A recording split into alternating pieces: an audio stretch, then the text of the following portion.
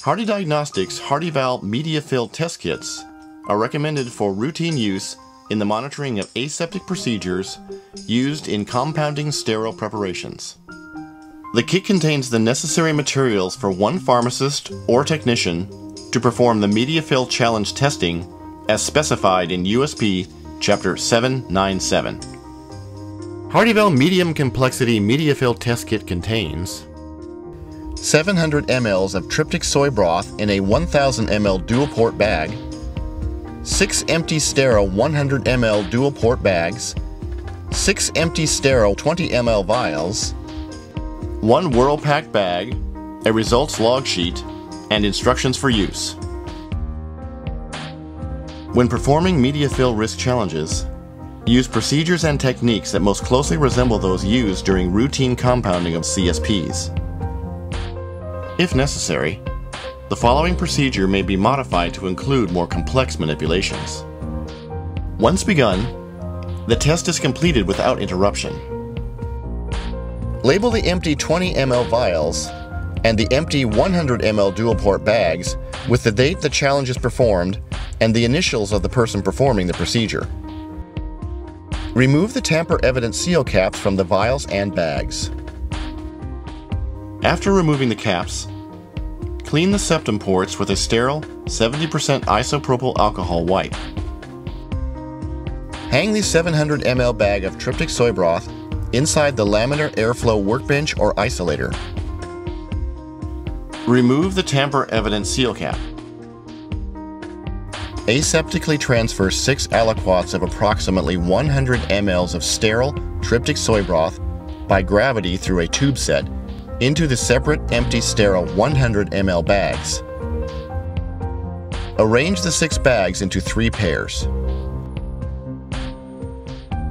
Using a sterile 10 ml syringe and 18 gauge needle, aseptically remove a 5 ml aliquot from the first container in the pair and transfer it to the second container. Agitate the second container for 10 seconds and then aseptically remove a 5 ml aliquot and return it to the first container in the pair. Agitate the first container for 10 seconds and then aseptically remove a 5 ml aliquot from the first container and transfer it to the second container in the pair. Using a sterile 10 ml syringe and vented needle, aseptically remove a 5 ml aliquot from each container in the pair and transfer it into 2 separate vials.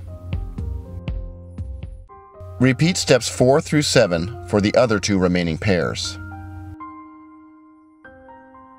Apply sterile adhesive seals aseptically to the rubber closures once the vials have been sealed. Carefully place the vials in the provided Whirl-Pack bag for transport to the incubator. A convenient write-on area on the bag may be used to identify the technician and the date of the test. Incubate the samples at 20 to 25 or 30 to 35 degrees Celsius for a minimum of 14 days. If 2 temperatures are used for incubation, incubate the samples for at least 7 days at each temperature. Examine the samples every few days for the presence of turbidity or growth of bacteria. Growth may not be evenly dispersed throughout the vial. Tap or swirl the vial to observe for growth that may have settled at the bottom. If growth is observed, the vial may be discarded.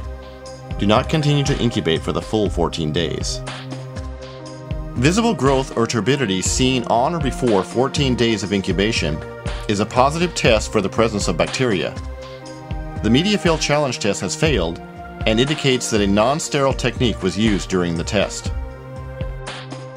No growth or turbidity observed in 14 days indicates the media fill challenge test was successful, and technique used during the media fill challenge test was aseptic. Record results on the results log sheet. Discard all used syringes, needles, and completed test files as biomedical waste.